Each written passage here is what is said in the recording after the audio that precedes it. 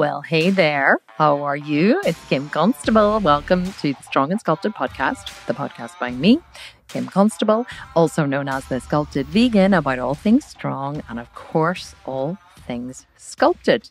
So what are we going to talk about this week? Well, this week we are going to talk about something that I get very rattled about sometimes. Not really rattled, but anyone who's in any of my groups, especially my 18-month group, will know what I'm going to say here, because whenever this subject comes up, I usually go, and they all go, oh, you're going to get it now. Oh, she's going to give it to you now. They all know what's going to come. And it's not really that bad. But today we're going to talk about what I love to call food fads, okay? Food fads.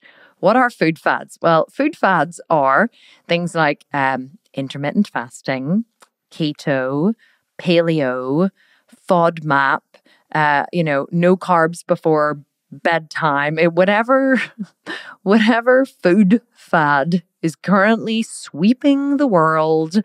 It kind of gets my goat up a little bit because, even though, yes, they have their purpose in the world and whatever else, there are other reasons that I don't believe that food fads are a good thing. And I'm just going to, give it to you straight here. You may listen to this and go, right, that's it. I hate her. That I bet she's just completely ruined. I'm an intermittent faster, and how dare she say these things? So people tend to get really upset sometimes by what I say because I have strong opinions about things. But here's the thing about opinions, right? They're like assholes. Everybody has one. So just because I have an opinion on something does not mean that opinion is gospel, does not mean that what you are doing is wrong. It just means that this is my personal belief. So take what you will from it, leave the rest. I may say something that makes you go, oh, that's interesting. I never thought about that. I may say something that makes you go, oh my God, you've completely transformed my view on this and now I'm going to change. And then you may just listen to it and go, yeah, Kim, you're really entertaining and I love your scary witch voice and you swear like a sailor, but I don't really believe in what you said and I'm just going to rock on with my bad self. And so, and I encourage you to form your own opinion about what I'm going to say.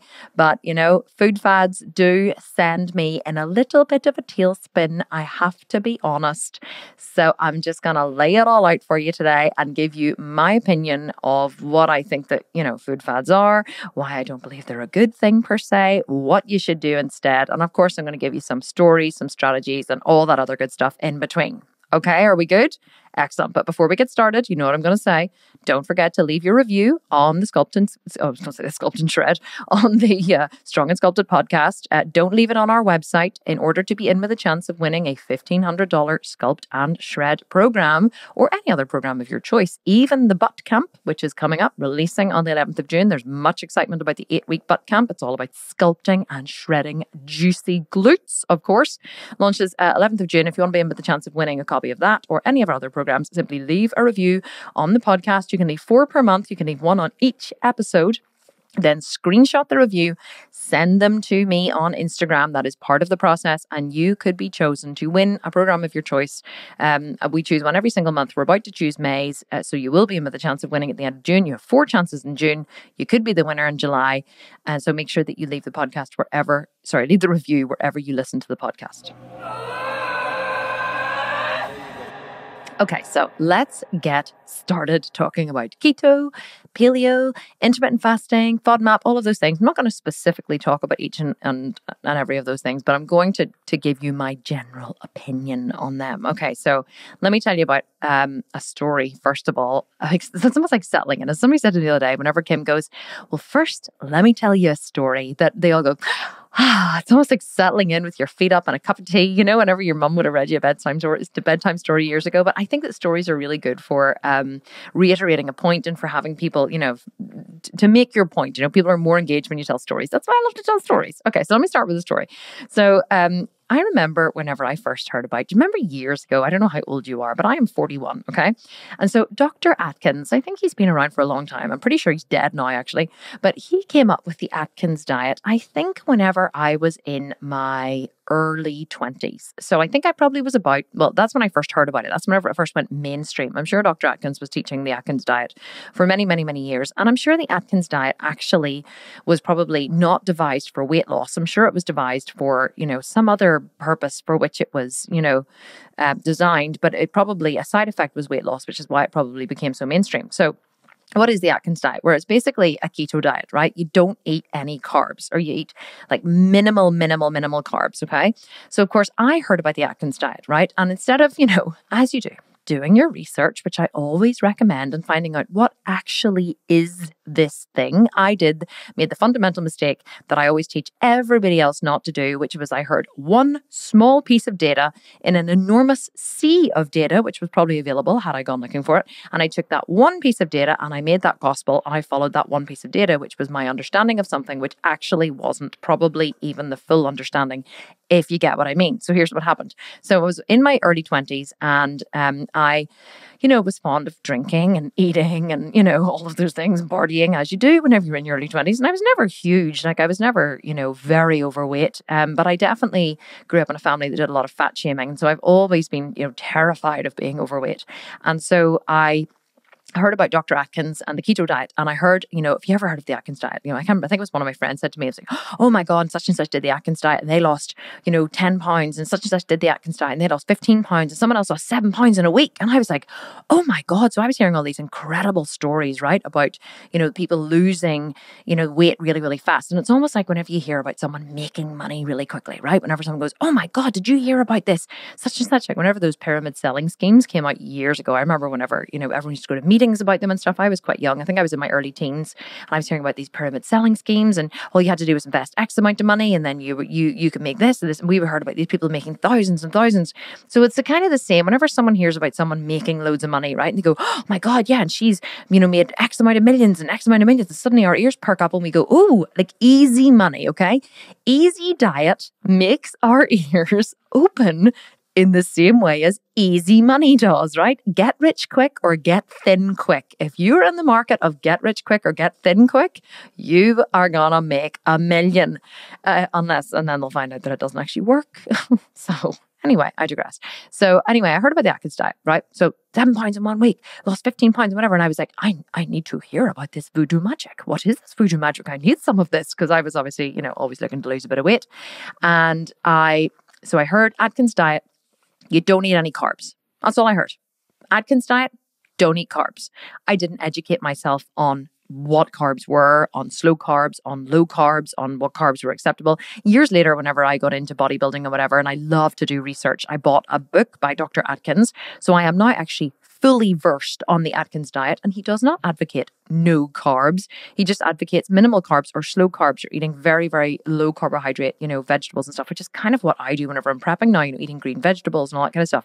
All I heard was no carbs. So I remember thinking, oh my God, this is amazing. I get to eat all of the foods that I really, really want to eat without feeling guilty about it. And I'm just going to lose loads of weight. That's what I heard when I heard Atkins diet, right? I heard I can eat all the shit of the day as long as it doesn't have carbs, and I'm going to lose loads of weight. So I remember being really excited. It was after a weekend's probably heavy drinking whenever I was in my early 20s. And I remember I decided I was going to get up in the morning and I was going to start the Atkins diet on Monday morning. And I remember I got out of bed extra early because I was a carnivore at the time. I ate meat, and I thought I'm going to cook myself some bacon and some sausages and eggs. And I'm going to have bacon, sausages and eggs for breakfast, but nothing with carbs, just bacon, sausages and eggs, right? Breakfast of champions, right? Not. So in Belfast, we call it heart attack on a plate. That's what we call it, an Ulster fry, right? An Ulster fry is where literally you fry everything. You fry the bread, you fry the bacon, you fry the sausages, you fry the eggs, you fry the tomato. Everything's fried and then it's put on your plate. So it's basically a heart attack on a plate. So I decided that I was going to do this. So I get up in the morning and I cook myself like 3 rashers of bacon and 3 sausages or something, and 2 eggs. And I sat down at the table and I ate them. Now it did feel a wee bit weird to not have like any carbs, any toast or whatever. whatever. But to me, carbs in those days were just, potatoes, pasta, bread, rice, all that kind of stuff. I hadn't considered, carbs in vegetables. I did know that vegetables had carbs and fruit had carbs and that kind of stuff. So anyway, I just decided that I would cut out all carbs. So then I went into work, and I can't remember what I brought with me for my lunch or whether I was just getting lunch. I don't even think I was in my early 20s. I don't think I was like prepared bringing lunch with me to work. So anyway, I got into work and I had my coffee and whatever. And then it came to lunchtime or snack time or whatever. And I can't remember, but I know I had my lunch and I had no carbs. And I think I went out to the sandwich shop as we normally would. And I was like, just give me the filling, but no bread. And so, I had my lunch or whatever, but all I was really eating was protein. I was just eating meat at the time and eggs. And I can't even remember. I might have had like egg mayo or something with like just some meat on the side. I wasn't even having any vegetables. I was literally just thinking that this was just all you had to eat was protein. Okay. Protein and fat. Fat was fine too. So that came to lunch. So after lunch, I realized that I had a bit of a headache and I was like, oh, my energy was really low and I felt like a real slump. And I was like, oh, this isn't pleasant. I'm not feeling good at all. But I managed to make it through to dinner time and I had, my dinner. And by this time, the joy had gone out of my day. It was like, I woke up in the morning so excited to have bacon and eggs for breakfast because obviously bacon and eggs was, full of fat and whatever. That was a weekend food. That wasn't healthy food. That's what you didn't eat when you're on a diet. So I was like, I can't believe I get to eat this food when I'm on a diet.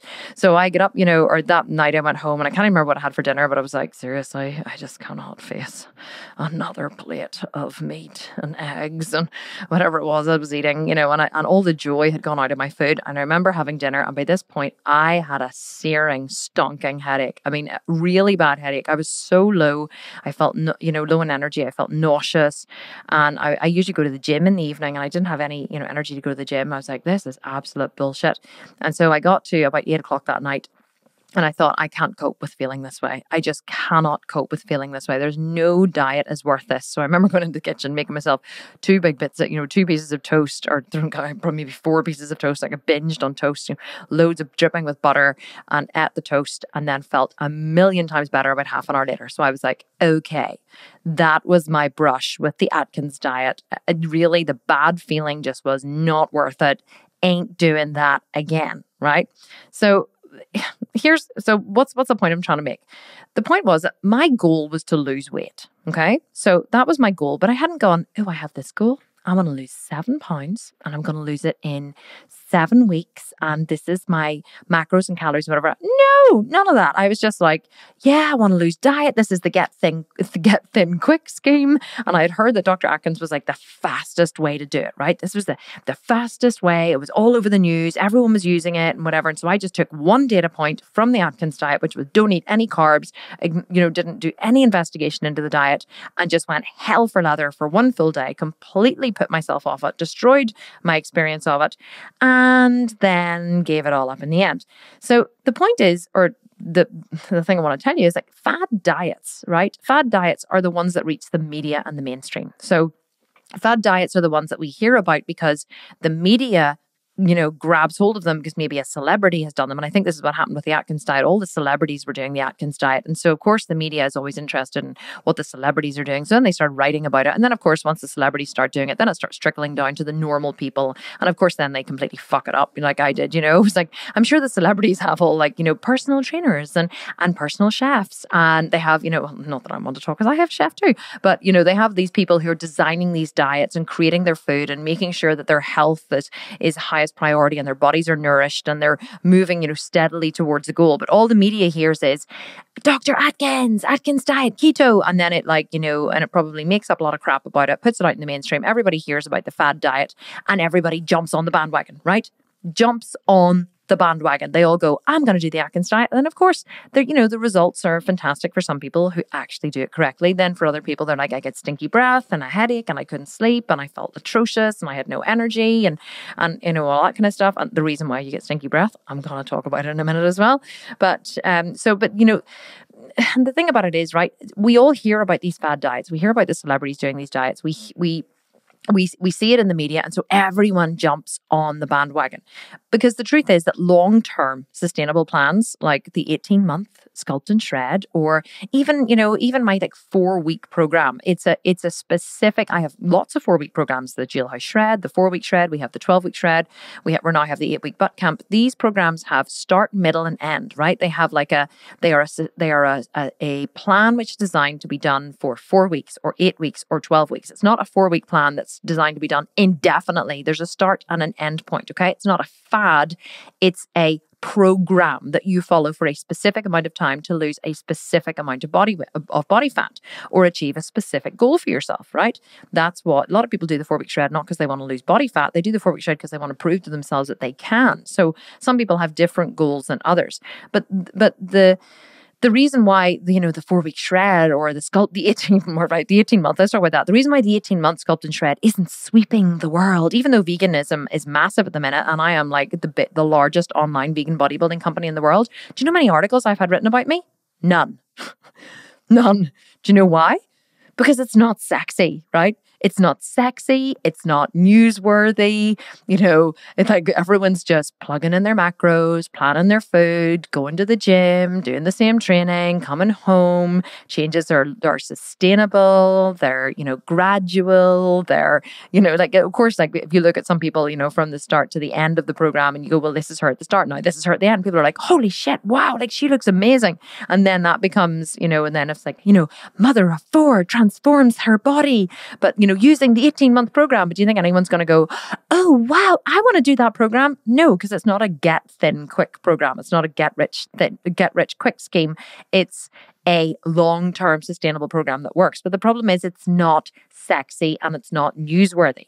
So the reason why we jump on fad diets, the reason why we hear about these programs, the reason why everyone's doing intermittent fasting or keto or paleo or FODMAP or whatever it is that they're doing, isn't because these programs necessarily work better than what I would teach in my programs, which is much less sexy and much more boring and much more sustainable in the long term. It's because they're reaching the news. And so everyone's jumping on the bandwagon because everyone else is doing them, because Margaret down the road's doing them. Margaret's daughter lost 10 pounds, and then Margaret's daughter's, sister, brother, uncle, aunt, or whatever lost 15 pounds. And so everybody goes, oh, well, if they can do it, I can do it too. And everybody jumps on it, right? That's why it's like TikTok in quarantine. Suddenly everyone's on freaking TikTok, because what else are you going to do in quarantine except make TikToks with your family? So now, now Aunt Jemima, who's 83, has a TikTok account. Okay. So that's basically what these fad diets are. Okay. They're just something that sweeps the world and everyone jumps on them, which doesn't necessarily mean that they work, right? Because here's the thing. There are no quick fixes, right? There's no cheats and there's no quick fixes to getting what you want. There really is not. And this reminds me of a story so years ago, whenever I was younger, I had a Springer Spaniel called Molly. Okay. So my stepdad, Ian, absolutely loved him, still love him. Even though he's not married to my mother anymore, he's remarried to my stepmom. See, that's an interesting story. People say to me, I'm like, oh yeah, my stepdad and my stepmom are coming to dinner. And people go, your stepdad and your stepmom. And you can see them like trying to figure it out. And I'm like, yeah, I have loads of parents. My mom's been married 3 times. My dad's been married and divorced twice. My stepdad's been married twice. My stepmom has just divorced her 3rd husband. People are like, oh my God, like you have more parents than you could swing a dead cat at, which is true. I have the most terrible sayings for a vegan, don't I? Like you can skin a cat and swing a dead cat. And anyway, they're just sayings. Don't make it mean anything about me. So anyway, my stepdad, whenever we were younger, came home one day. He woke up and he said to my mum, I'm going to get a dog today. And mum was like, you're going to get a dog? And he I don't know, we didn't really have the internet then. So he opened, it was a newspaper, I think. And he was like, I'm going to get that dog. And it was a Springer Spaniel. So he arrived home with this Springer Spaniel, right? And we called her Molly. And she was the most amazing dog. And for Molly and I, it was love at first sight. I fell in love with Molly. I was only 19. And I was riding horses competitively at the time. So I was actually would I even be 19? Yeah, I was in university. I think I was 18. I was actually 18. I was in university. I was riding horses competitively. And so Molly I trained her from a very, very young age to come out with me. So I had 2 competition horses that I rode to quite a high level, up to, Ross was a 3-star eventer, 3-star eventing level. And so I had 2 horses that I rode to high competition level. I used to ride them out every day. So we either rode out hacking. Riding out means that you go hacking on the road for exercise, or I used to school them. So we had a school, a sand paddock, and I used to school them every day, and either jumping or dressage or whatever. Or we used to go training in cross country as well. We would go on to different cross country courses and whatever. And the reason I'm telling you this is because Molly used to come everywhere with me.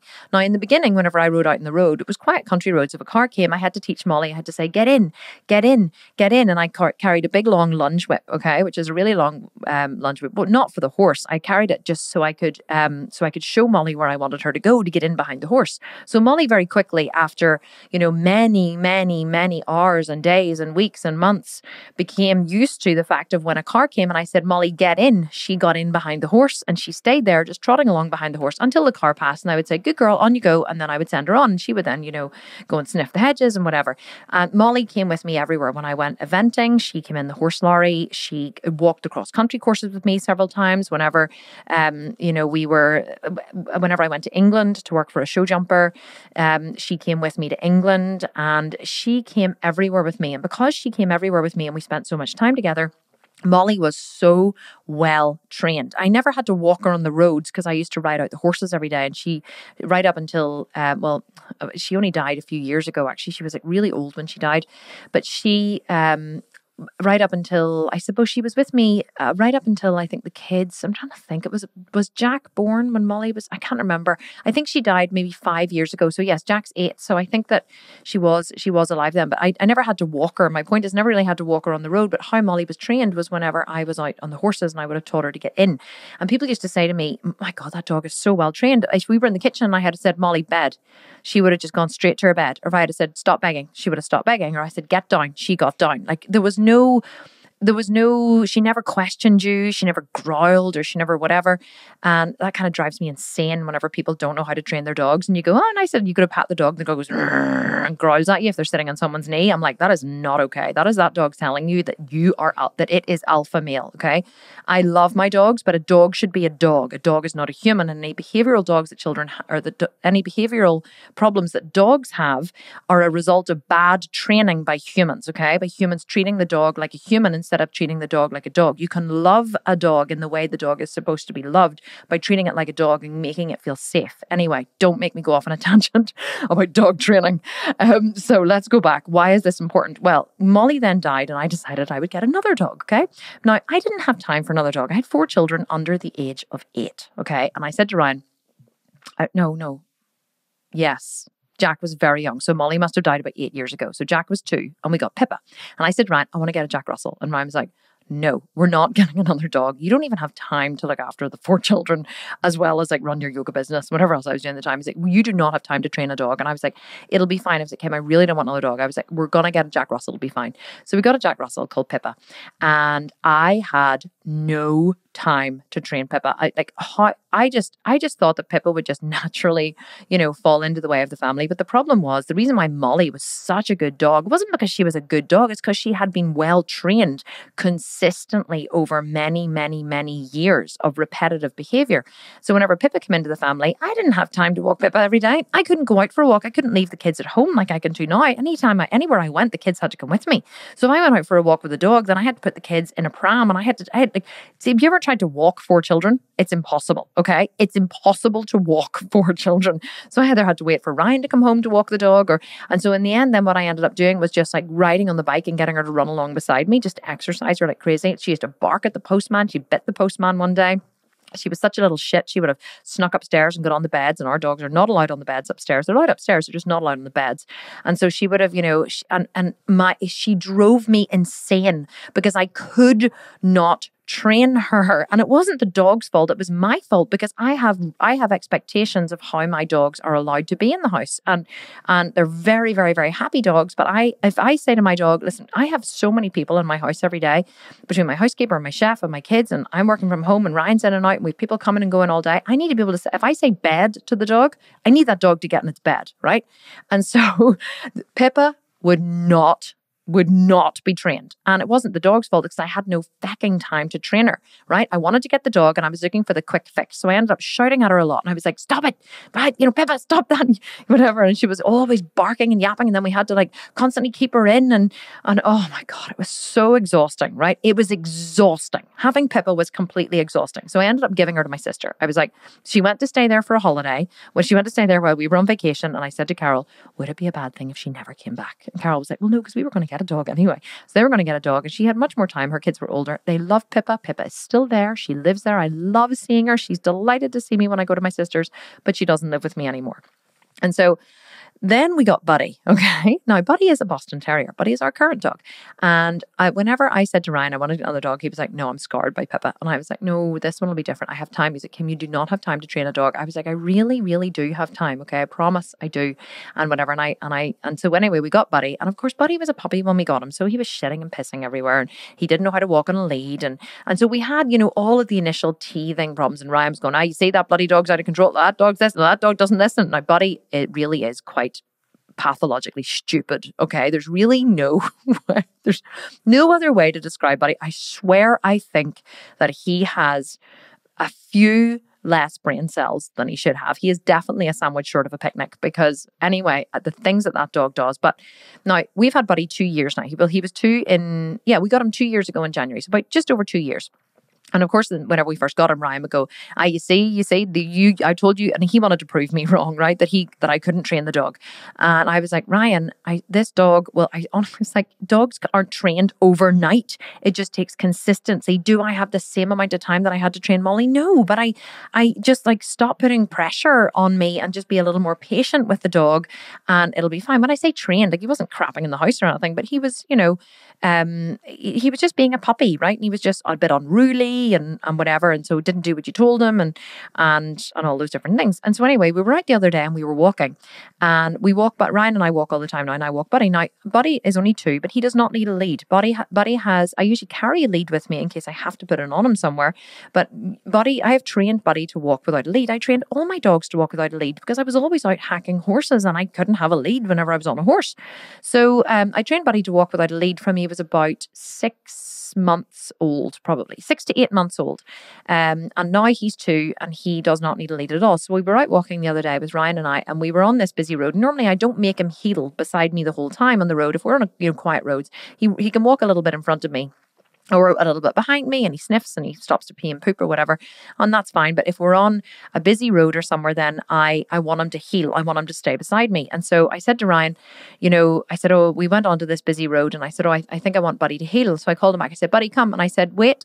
So if you say to Buddy, wait, then he knows to wait beside you. So Buddy came back. I said, call them. And I said, wait. And so he waited, and Ryan and I were just walking, and Buddy then, as soon as he heard wait, he went to heel, and he stayed there, and he went a little bit in front of me, and I went, wait.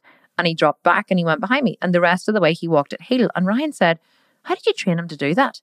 And I said, I don't know, just consistency. And he said, it's amazing. He said, he knows that he can run around and go up and down the roads, but yet the minute you tell him to come back, he heels and he waits for my command, until I say, good boy, on you go. And when I say good boy, on you go, then he knows he can run on ahead again. But he's constantly evaluating when we're walking. He's looking to me. You can see his ears are at me the whole time. He's waiting for me to lead where he goes. But Ryan said, this could be a really good episode for your podcast. He said, it's a really good metaphor. And I said, in what way? And he said, consistency. He said, Buddy is 2. He said, I'll give you that. I did not believe that, that dog, he said, I've never seen a dog trained, right? They're not dog people. They had a dog in their family, but it was kind of a yard dog out in the back. Whereas my mum used to breed and show dogs. We had 40 or 50 dogs at any one time. She actually got best of breed at Crufts, which is a huge championship here in in England, actually. She got it a couple of times. And so we always had 40 or 50 dogs at any one time when we were younger. And so I read a lot of dog training books. I saw my mum training dogs. I saw them trained to the gun. I saw, all that kind of stuff. So it was very much in my DNA to train a dog. And so Ryan said, I've never seen a dog trained. He said, and I honestly didn't believe that Buddy was trainable. I said, every dog is trainable.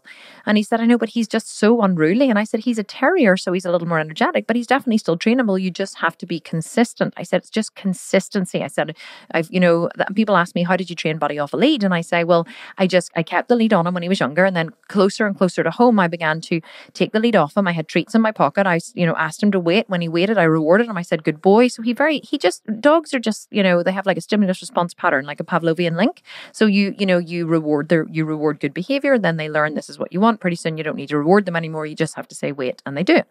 And so it made me think, whenever I was planning this podcast, it made me think, this is what it's like whenever you are dieting or whenever you see a food fad that you want to jump on, right? It's not really that's what it's like, but here's where I'm going with this. Sometimes I'm sure you wonder where the hell my stories are going. So here's the thing, okay? There are no cheats or quick fixes when it comes to dog training. Dogs are animals, okay?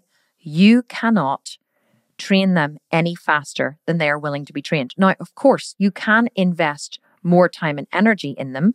You can spend, time. We spent time one evening teaching Buddy tricks, right? We taught him in one evening how to sit down, give you his paw, turn around, jump, and close the door. In one evening, just by consistency, and rewarding good behavior. So there are things that you can do a little faster, and the more time you spend, the faster you will get results. I walk with Buddy every day, and I walked with him every day to consistently teach him how to heel, how to wait, how to, and how to do all those things that I expected him to do. So the consistency over time has meant that I have a very, very well-trained dog who listens to me most of the time. Sometimes he's a puppy, he's still young, he's not a puppy, he's 2, but sometimes he gets distracted and he goes off, but that's what dogs do, okay? But most of the time, he's very, very, very trained, very well trained, and listens to me. And this is exactly what it's like whenever you are working towards a long-term goal for yourself. There are no quick fixes. There's no cheats, right? See, with Buddy, I could yell at Buddy. I could even hit him, and I could make him scared. Okay. So that if I yelled at him or I hit him or I something, and then we've all seen these stories of like an angry farmer or something who's been like, rawr, yelling at their dog, and then the dog's like cowering in the corner. And so the dog learns to be scared very quickly. But I don't want to scare Buddy. I want to train him. I want him to do the things because he wants to do them, because he's trained to do them, because he's happy to do them. Okay. So there's a difference. You can scare the shit out of your dog and you can beat it, which will make it scared of you. And then it'll make it very, very scared and timid and acquiescent. And we've all seen those dogs that have been beaten and they're very timid and scared for the rest of their lives. Or you can, and that would be the quick way to do it, to achieve your goal. Or you can invest the time in training them over the long term, which requires effort, which requires hours of walking, which requires oodles of patience, which requires a belief in the future. Like I had with Buddy, I was like, I know that if I just stay consistently on this path, or I have a hypothesis if I stay consistently on this path, that he will probably never be as well trained as Molly, because Molly was a Springer Spaniel and she was very, very biddable. When I'm angry with Buddy, sometimes I go, why can't you just be a Spaniel? But he's not, he's a terrier, and I accept him for who he is. But so my point is that, whenever people jump on, they hear about the Atkins diet or the intermittent fasting diet or the FODMAP or whatever it's called diet. People ask me all the time, what are your thoughts on the FODMAP? I'm like, I don't even know what that is. What is that? And so they all expect that I've heard of all of these things because people hear that the celebrities are on these diets and Jennifer Aniston's doing intermittent fasting. So that means I should do intermittent fasting, right? And so we jump on the intermittent fasting crusade without ever really figuring out. And I quite often, when I say to people, they say to me, I'm doing intermittent fasting. Will this work with your plan? And I go, why are you doing intermittent fasting? And they go, because, and I'm like, what? And they go, well, because I want to lose weight. And I go, yes, but why intermittent fasting? And they go, well, it just means that I don't eat until lunchtime. I know, I understand what it is, but I'm just understanding why you, with your particular goal, have chosen that particular route. And do you know 99.9% of the time people can't answer me? They go, well, I don't know. I just heard that it was like, it was good. And my friend Molly did it and she got like, or, my friend Sarah did it and she got really good results, or my such and such is doing it. And, or my trainer recommended it, but I don't know why I'm doing it. So people can't tell you why. They can't tell you about the metabolism. They can't tell you about, calorie intake over a 24 period. They can't tell you about your TDEE. They can't tell you about being in a deficit. They can't give you any scientific reason for their body or for anything that it is as to why they are doing this thing. They just heard that someone else was doing it and it got results, so they decided to jump on the bandwagon, right? But if you do a patch job on your diet, right, which is kind of what like shouting at a dog is like, right? If you shout at a dog and you beat them, same with children, okay? It's harder to parent children respectfully.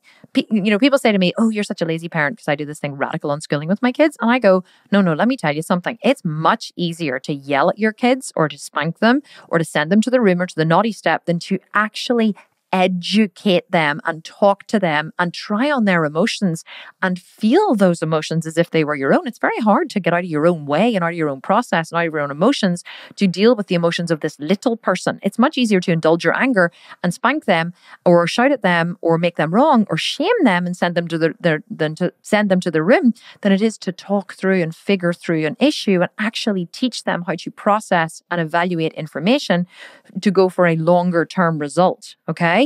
We do this everywhere. We do it with raising our children. We do it with our dogs. We do it with our diets. We do it with everything. We want to slap the Band-Aid on something. We want to indulge the feeling that we have right now, which is I look in the mirror and I don't like what I see. I can't fit into that pair of jeans. I have an event coming up next week that I want to get into that dress for. And therefore we jump on the fad diet bandwagon with no real idea as to why we're jumping on it, except we want a result and we've heard that this is the get rich quick scheme or the get thin quick scheme, and that's why we do it. We believe that it will be easier. It's not the only reason why we do it. There are other reasons, which I'll discuss in a minute. Of course, some people do go into it mindfully, and that's fantastic. Some people, it's not only that they don't go into it mindfully, they don't know what else to do. Okay, so they don't know, they don't really have any other. It's not like they've evaluated all their options in front of them and gone, okay, I've evaluated all my options and now I'm going to choose intermittent fasting as my option. No, they go, I want to lose weight and this seems like it would work, so let's give it a whirl. Okay, nothing wrong with that at all. In fact, there's nothing wrong with any reason why anyone chooses any of these diets. I'm just trying to break it down a little bit because I see so many people choosing these over choosing what actually works in the long term, and I want to try and change that a little bit. If that is you, if you're like, oh my God, this is so me, then I'm hoping that this is helping you. Okay, so but being patient, explaining things to your kids, gaining respect takes time.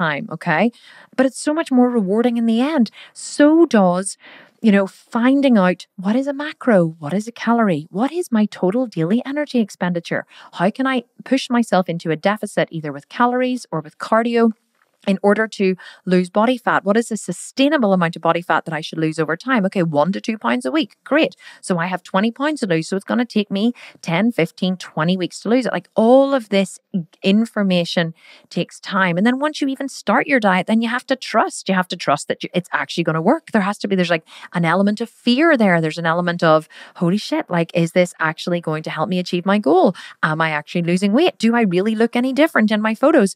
Because it's not happening quickly. You don't get like that fast result. You don't get that, but here's the thing, right? Your child does something. You go, wow, you shout at your child and your child goes, oh, mommy, I'm really, really sorry. Well, you instantly feel better. You're like, yes, I got a result. I this thing they did was bad. Now they feel bad. I got a result. I feel better. And now they won't do it again. And so you get like the closure. Okay. You get the closure of what you believe to be the closure, but actually, it doesn't work. But I don't yell at my kids at all, ever. We don't have any punishment in our house. No punishment based on fear. Punishment is really just, I want to inflict emotional or physical pain on you so that you will change your behavior in the future. Okay. We don't do any of that in our house. And so that's exactly what it's like whenever you are dieting as well. You don't, you want to take a much longer term view, which food fads and these real quick fixes don't do. Okay. They don't take a long-term view. But the reason why we don't take a long-term view, well, there's many different reasons, but one of them could be, well, we don't have the information. But the other one is also, we just don't want the experimentation. We don't want the process.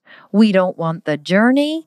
We want to have our cake and eat it too. We just want to feel better in the moment. And we want fast results. But unfortunately, fast results is literally a patch job. Okay. It's a patch job. Yes, you may lose some weight quickly. You may, lose, 15 pounds or whatever. And intermittent fasting or FODMAP or whatever else may work for you in the long term. You may be like, well, actually, Kim, I've been doing this for 15 years and it is absolutely epic and it works for me and I have so much energy and my skin is clearer and I'm like, fantastic. I love it when someone finds something that they make work for them. But that then isn't a fad. That is something that has been tried and tested over time in order to get a result. But unfortunately, 99.9% of people are not doing the fad diets over a sustainable long-term period. They're doing them as a quick fix to slap a band-aid on a problem that is going to take much longer than a couple of weeks to fix, unfortunately, right? And it's funny because you can't cut out a whole macro group, okay? And I think this is another thing that really pisses me off about fad diets, like the keto diet, right? Or the Atkins diet, right? Carbohydrates. Don't eat carbohydrates. They're bad. I'm like, fuck me. Really? So what are macros, right? Macros are proteins, carbs, and fats. They are all essential. They're all essential to achieve your long-term fitness and body goals, right? Now, of course, you can manipulate them to suit longer or short-term goals, but you should never cut out a whole, you should never cut out a whole group. Like that's just like, that's like saying, I really want to lose 10 pounds and me saying, well, just chop your leg off. Like if you chop your leg off, you'll be 10 pounds lighter. People are like, oh, but then my body wouldn't work properly. It's kind of like, I want to lose weight. Oh, we just cut out all carbs. Cutting out all carbs is like cutting off your leg, right? It may work for the short term. You may stand on the scale and weigh 10 pounds lighter, but is it really going to be productive for you in the long term for achieving your goals? No, because you're not much use with just one leg. You can't run. You can get a prosthetic limb, but you know what I'm saying, right? Cutting out a whole food group like carbohydrates is just insane as far as I'm concerned. Yes, you can know what the macros are and you can learn about them. And that's what I would encourage you to do, learn about them too, so you can manipulate them, right? Because here's the thing about carbs. Carbs are necessary for before training and after training to build and repair muscle. Okay. I remember Courtney, my assistant, coming into the office one day. It was the first time we had ever worked together. So she started for me. Courtney's relatively new. She only started with me in February. And I remember we were sitting here in the office and Ian, my chef, she'd gone to collect lunch actually. And so she set the lunch down. She gave me my lunch and then he prepares her lunch too. So she set my lunch down and then she got her own lunch. And then I was like, oh, nom, nom, nom. And I was like eating away. It was delicious. And she said to me, do you eat carbs? And I stopped, fork halfway to my mouth, and I looked at her incredulously, and I was like, do I eat carbs? And she went, oh, you don't, do you? Just the way she said it. And I was like, Courtney, I am a carb. I was like, you can't grow as much muscle as I have grown in the last 4 years and not eat carbs. She was like, oh, really? But I thought carbs were bad for I thought they made you put on weight. I was like, oh my God, no.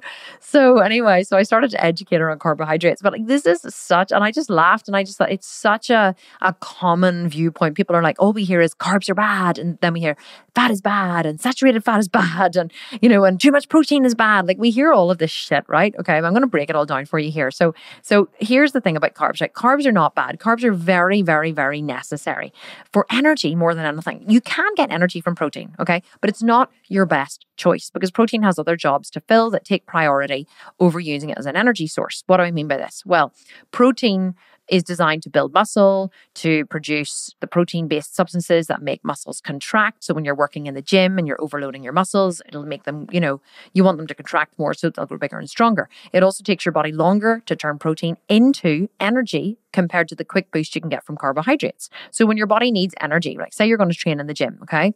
You want to have protein before you train, yes, because you want your muscles to build and synthesize, protein faster so that they'll build back stronger. But when, you also want to have carbs, because whenever your body needs energy, it first uses glucose from carbohydrates, and then it uses fatty acids, also known as fat, right? So fatty acids are basically just fat. So that's what your body will use first. Your body will use carbs, and then it will use fat, right?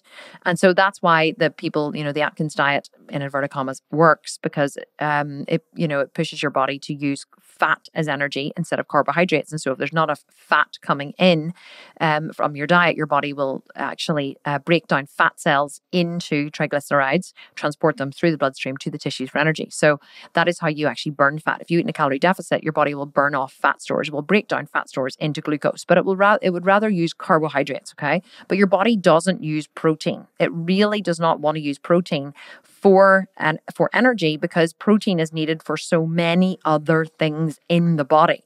And as long as you consume enough calories from other sources, protein is not turned into energy. So your muscles can use, like I said, fat stores as energy whenever they are resting. But whenever your activity level increases, like if you're training in the gym, or you're walking, or you're running, or you're doing cardio, or any of that kind of stuff, then they depend on the glucose that comes from carbs. So your body can use fat stores when you're resting, but it cannot use fat stores when you're training. And many people don't know this. So, like the conversion of amino acids into glucose can fill the gap when you're low on other sources of energy. But when protein is used for energy, ammonia is produced as a byproduct. That's why you get stinky breath. And that's why you get muscle fatigue if you're exercising. So if you're doing like intense or extended exercise, ammonia can accumulate in your muscles and cause fatigue. Okay. And you really do not want that to happen. And that's why you kind of have that acidy smell, that acidy ammonia smell that people get whenever in the keto diet. I don't know whether you've ever done it or not, but it really is quite rotten. But the thing about it is as well, if you force your body to use protein as energy, then you also deplete the protein needed to repair and restore muscles. So people ask me about intermittent fasting and about keto and all this kind of stuff, and say they want to use keto whenever they're building muscle. I'm like, keto is so against building muscle, it's not even funny. And your body needs more muscle so that your body can raise its metabolism, because muscle is very calorie hungry. The more muscle you have, the more calories your body requires, the more fat your body will burn for energy when resting. Okay? Are you with me here?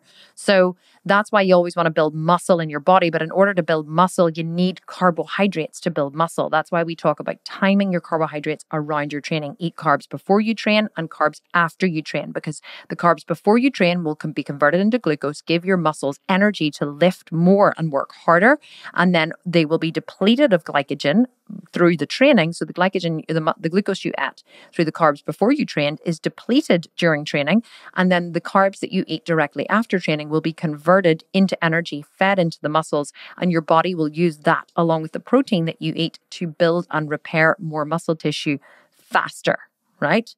So this is why you should never cut out a carb group. Carbs are, not a carb group, sorry, a macro group. They're all really important. Carbs, proteins, and fats. Protein for, building and repairing the body and muscle tissue and all of it. So basically your body breaks protein down into individual amino acids, and then it builds them back up again. So your body is constantly, your metabolism is basically your body breaking things down and building things back up again. So whenever you eat something, your body catabolizes it, right? It breaks it down, and then it metabolizes it again, and it builds it up into something else. So that's what happens with your food. Whenever you digest food, your body breaks the food down into nutrients. Then it takes all those nutrients and it builds it back up into something else, like things that are needed for your muscles or your tissues or your digestive system or your eyes or your hair or whatever. So your body is constantly breaking things down and building them back up. That's actually what your metabolism is. A lot of people don't know what metabolism is. That is what your metabolism is. It's your body breaking down everything that you consume, everything that goes into it, and building it back up again into the things that it needs in order to make your body stronger, fitter, and faster. Your body needs all of the macro groups. It needs the carbs, the proteins, and the fats, and it needs them in a timely manner. So the reason why I'm so against the likes of intermittent fasting is because whenever you fast at night, your body your body slows everything down. So fasting, we all understand what fasting is. Whenever you fast, your body slows down your metabolism, because whenever you're in a fasted state, your body doesn't want to continue burning calories at the rate at which it is capable, because it doesn't know how long the fast is going to last. Now, of course, it knows if you go to sleep every night that you're going to wake up in the morning, because your body has a I can't think of the word. There's a homeostatic norm. Okay. Your body has a homeostatic norm and understands you go to sleep at a certain time, you wake up at a certain time, you will fast through the night. So it has certain data points. Okay. That you're not going to be fasting for several days or whatever. So it doesn't need to slow anything down, but it does slow things down when you're sleeping, because you're sleeping, you're resting. There's no energy output. There's no energy coming in. Everything is very, very slow. So when you wake up in the morning, your metabolism is naturally slow. Okay. Now, what burns fast? What burns fat, right? What am I always preaching? This is a question for you to consider. What am I always preaching that burns fat? Your metabolism. Okay. Your metabolism, when it is fast and roaring along like a steam train, burns fat. How does it burn fat? It breaks down fat cells. You have a lot of muscle, hopefully from training hard, or you're building muscle and you're exercising. So your body metabolizes fat, breaks it down into triglycerides, and then it feeds it through to the body, into the muscles as energy. Okay. So whenever you wake up in the morning, your metabolism is slow. If your goal is to burn body fat, and to build muscle, you want to speed up your metabolism in the morning. You don't want to slow it down, or you don't want to keep it slow. If you don't eat until lunchtime, then your metabolism stays slow. So I know many people, and they get up in the morning and they go for, they do the cardio, and then they go to the gym, and then they don't eat until lunchtime. And I'm like, you are so working against your goals.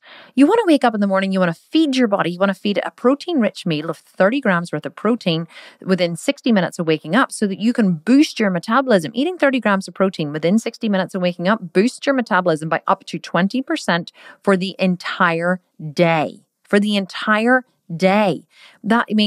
So your metabolism ramps up and revs up, and your body starts burning more calories. If you don't eat until lunchtime, you're missing out on all of that calorie burn. Now, you may say, well, Kim, I've been doing intermittent fasting for a while and I've lost loads of body fat. Well, the reason why you've lost loads of body fat is simply because you've reduced your calorie intake. Because if you're only eating between the hours of, say, 1 p.m. and 9 p.m. or 1 p.m. and 8 p.m. or whatever it is, then you have limited time to get the calories in. So usually what happens with intermittent fasting is people literally have just cut out one meal.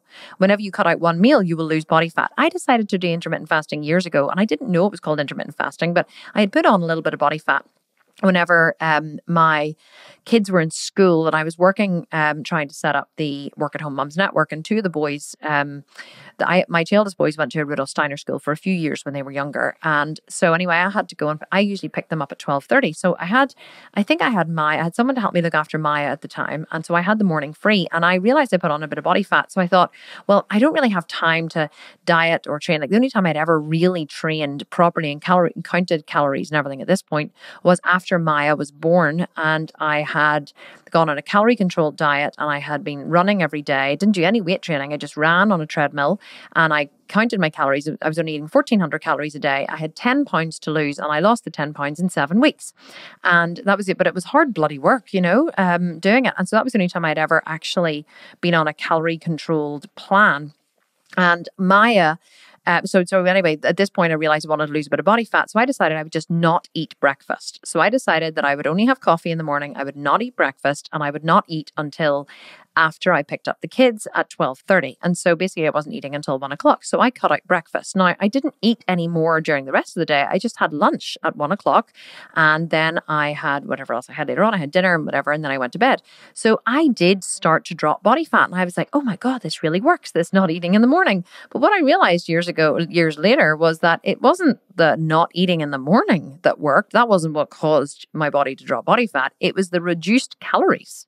So I had cut out my breakfast, which maybe would have been 300-400 calories. I'd cut out 300 to 400 calories a day out of my diet. That's what caused my body to lose body fat. It wasn't not eating breakfast. Like, do you see the difference? Does intermittent fasting work? Yes. But intermittent fasting doesn't work. Not eating till lunchtime doesn't work. Cutting out 300 or 400 calories out of your diet every day works. That's what causes the calorie deficit. And you can do that while still eating in the morning. You could just if you had 4 meals a day, you could shave 100 calories off each meal and you would still lose weight, because it's not the not eating in the morning that causes you to lose weight.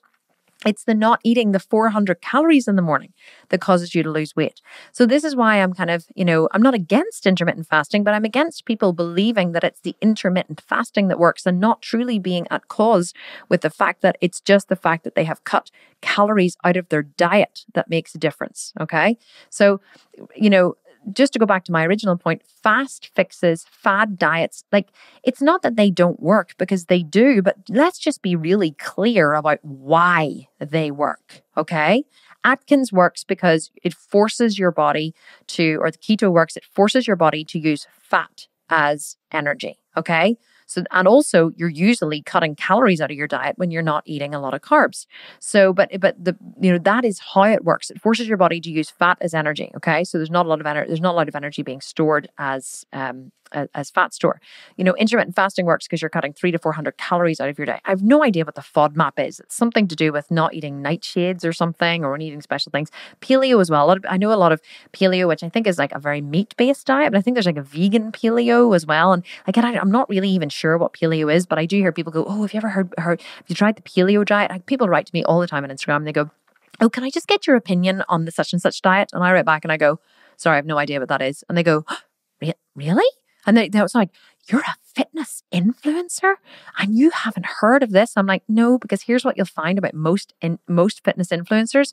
We just eat really healthy, wholesome food, and we train really hard, and we do cardio, and we don't follow fads. Like, you won't find any professional bodybuilder doing any kind of fad diet ever, if they're a professional, okay? A lot of newbies will try different things like that. But if they're a professional, you won't find them doing. And I've done juice fasts, I've done intermittent, I've done keto, I've done them all, okay, over the years. And let me tell you, the only thing that has ever worked for me is like training the dog. Consistent effort over time. That's all that works. Is it boring? Yes. Is it sexy? No. Like, does it require you to develop discipline and new habits and all? Yes. But let me tell you, how many times do you actually want to go out and walk your dog? Like, whenever you're out there, you're like, "Oh yes, it's really nice." Like, I'm recording this podcast, right? It's 8:40 at night. Now, luckily in Belfast, it's really bright in the summer here, but I'm going to go home here and walk the dog. Do I really want to go home and walk the dog? No, but I'm going to go and do it because the dog needs a bloody walk and he needs a good walk. And I enjoy the consistency. I'm doing different training patterns with him at the minute, and I'm enjoying that consistency. So I'm enjoying the effects of what I'm doing. So, food prepping is boring, and eating and training and cardio and all those things, they're boring.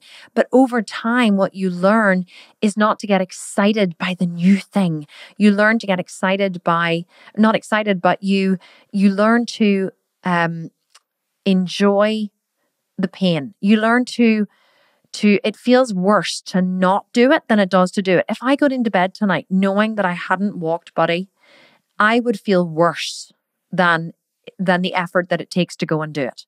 And once you reach that point, you've won. I see this in my groups all the time. People, the ones who struggle with their weight all the time, the ones who can never truly achieve their goals, are the ones who are going, "Has anyone heard of this program? Or has anyone ever heard of this?" Or, "Oh, and I just got some testing done and it says that, my body doesn't process carbs well. It only processes fat. And I think I'm going to give this a go." And these are the ones who, whenever you're the kind of person who gets excited by the new and shiny thing, you're never going to achieve your long-term goal, because you're always going to jump to the next exciting thing and the next exciting thing and the next exciting thing. Now if the exciting thing is moving you towards your goal, so like, for example, we do a lot of shreds, right? We do a lot of shred competitions, and a lot of people are like, oh my God, should I do this? I'm in the 18-month program. Like, we're releasing this new butt camp program, can be used as a shred or a build, completely up to you. And a lot of different people have written to the coaches and said, I don't know whether I should do this or not. And the coaches have said, well, what is your goal? Well, my goal is to get to 23% body fat. What's your body fat now? 29%. Well, then, yeah, absolutely. This is a great shred for you to do, because it's moving you closer towards your goal. And they're like, oh, I'm like, but I just thought I needed to stay consistent. And they're like, well, this is you staying consistent. You're consistently moving in the direction of your goal. Your goal is to lose body fat. So going on an 8-week program that will help you to lose, go from 29 to 23% body fat is phenomenal. That's exactly what you should be doing. But I think that sometimes we're not clear. Whereas then you get the ones so that's different. Okay. But then you get the ones who join the shreds and they go, oh, this is going to be my savior. And then they fall off the wagon. And then they go, oh, this one's going to be my savior. And then they fall off the wagon. And so, but you have to see a program that you're doing as moving you towards your goal.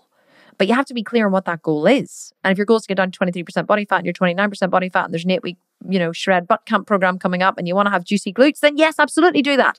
If that's not your goal and you're already like 17, 18, 19, 20% body fat and you're like, no, I'm really looking to build muscle, then do not shred.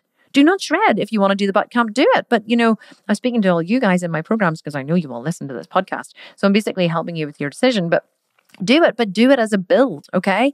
Or do it at maintenance macros, or, don't do it as a shred if you don't need to shred. Like, if your goal is to build, then by all means do it as a build. And I know the competition is attractive. We're offering a $10,000 first prize for the person who makes the biggest transformation. But like, the biggest transformation is not always the biggest fat loss or who's the most shredded, right? It's who has transformed their glutes or transformed their body the most. And if you're already low body fat, that does not mean losing more body fat. That can mean transforming in a different way.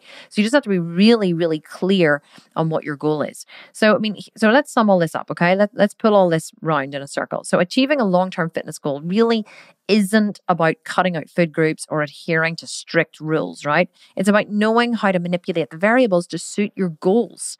And what I have found is most people who jump on fad diets, right? They want one of 3 things, okay?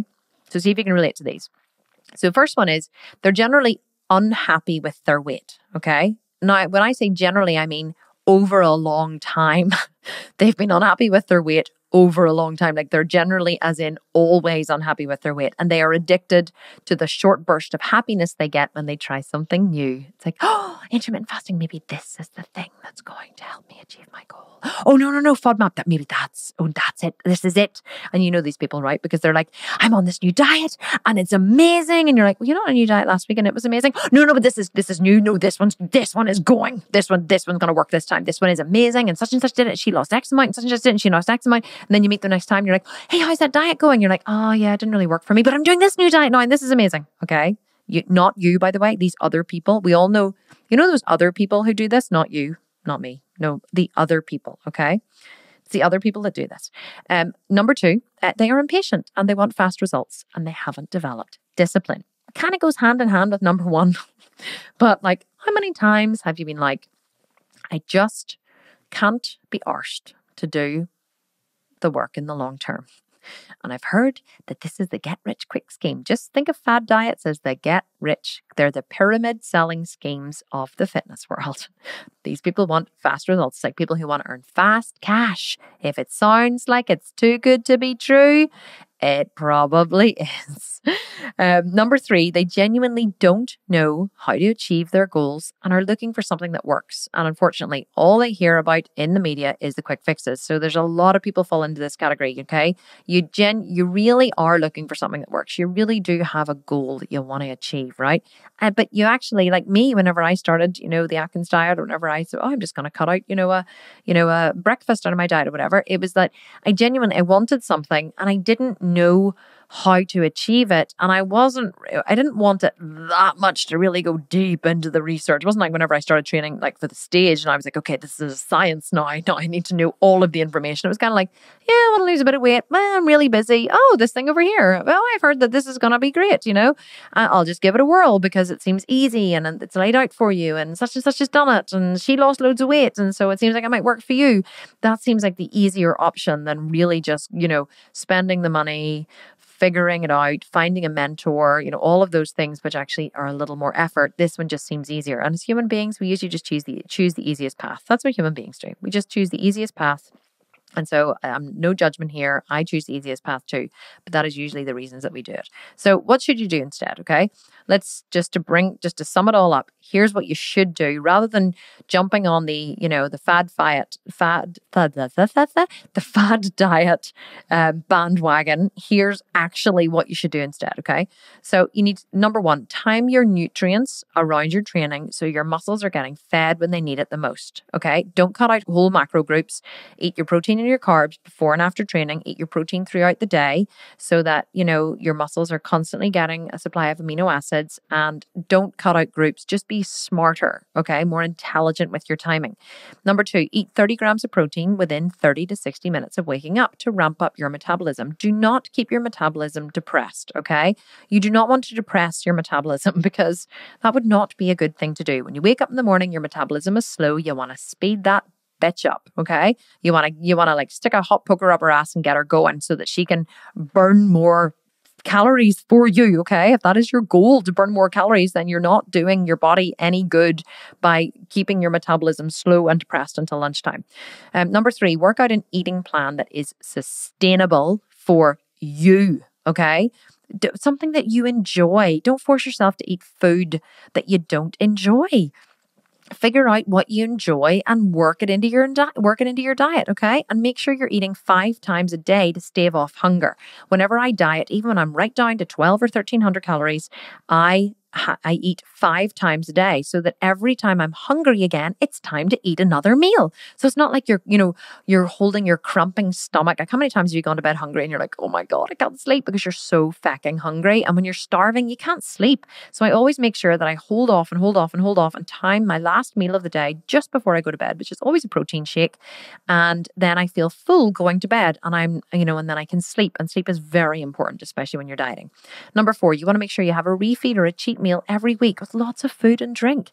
Even 2 days won't cause much damage if you're strict during the week. Whenever I did a 10-week shred there before going to Australia at Christmas, it was coming up to Christmas time, so there were loads of parties to go to, and I had so much alcohol on the weekends, like not every single weekend, but there were so many weekends that I was at parties, or Ryan and I had nights out planned in Belfast or whatever, and I just let it go and I just ate and I drank, but I was good. I stayed on diet, 5 days a week, and I stayed on diet for most of the day during the weekend, but I went out and I ate and I drank that night. I had two nights off almost every single weekend, and I was shredded by the time we went to Australia. So the more relaxed you are, and the more you give yourself what it is that your body's craving, the better you'll feel mentally and physically. Number 5, the last one, train hard. Most people just don't train hard enough. Somebody wrote to me the other day and said, can I do my glute bridges on the leg extension machine? And I was like, why would you do this? And she said, oh, because it's much easier than having to set up, the thing. And I was like, no. And I said to her, because you just don't go heavy enough. I said, like, my leg extension machine at the gym, I lift full stack, okay, but on leg extensions, and it's 100 kilos. And I said, you just can't go heavy enough. She was like, oh, well, that's okay, because my top set's only like 60 kilos. And I was like, if your top set in a glute bridge is 60 kilos and you're not progressing past that, you're not working hard enough. My top set in glute bridges, or hip thrusts, in the gym is 300 kilos, which is 660 pounds. Okay.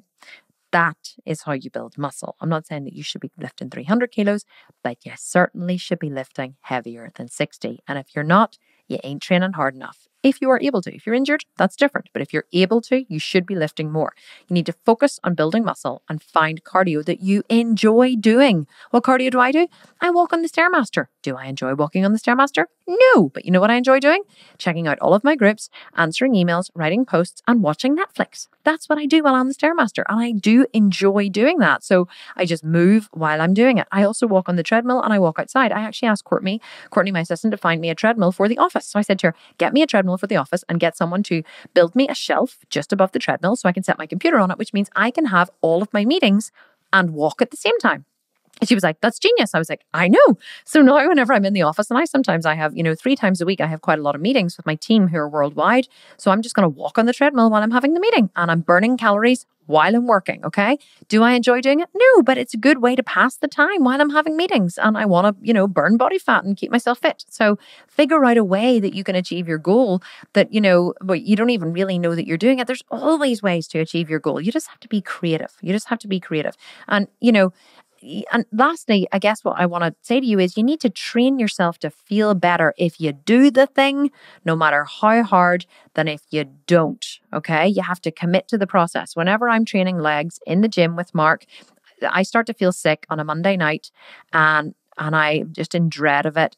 Whenever I wake up on Tuesday morning, I go, oh my God, it's legs. And then we drive to the gym. I'm like, oh my God, it's legs.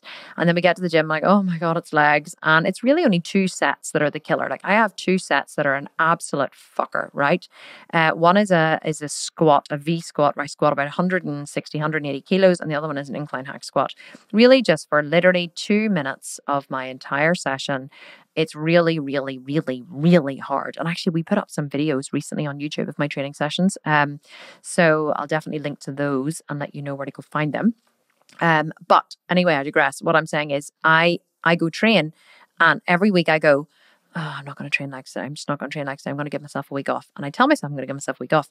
And then I imagine how I will feel after I have given myself a week off. And I go, no, I'm not going to give myself a week off because I know what'll happen because I'll feel worse having given myself the week off than I would do than just showing up and getting onto that squat bar and just doing the hard thing. Now, of course, sometimes I take deload weeks, I take rest weeks or whatever.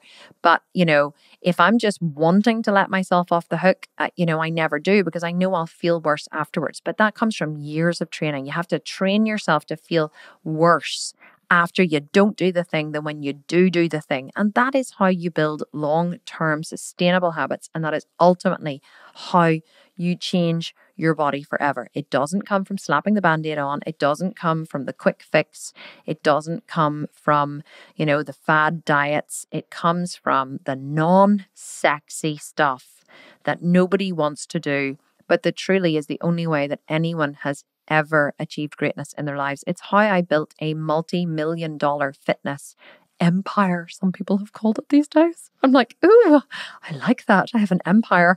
But, it's how I built my business. It's how I built my body. It's how I trained my dogs. It's how I have such an incredible relationship with my husband. I could have divorced him so many times, but we don't. We go to marriage counseling once a week with my coach in America. And, we show up every week. And do we enjoy it? No, well, actually, I enjoy it more than he does, because I just get to tell him all the things he's done wrong.